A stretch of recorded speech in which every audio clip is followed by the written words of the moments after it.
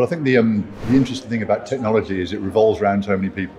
So coming to a conference like this is incredibly important to us as a tech vendor, because we want to have good face-to-face conversations with people about what we do, and also listen to people's views on the industry and the trends that they're observing as well. So I'm doing a panel and I'm doing a presentation on the second day. Kind of both are on a similar theme. The industry is very focused on kind of being client-centric, which is absolutely fantastic, but we're taking a slightly different view. The view being, and kind of the main kind of thrust of the presentation, is that actually clients just want you to make them money. That's the be all and end all. It's the utility of their money that allows them to do the fun things. So perhaps we should think about servicing clients in a slightly different way.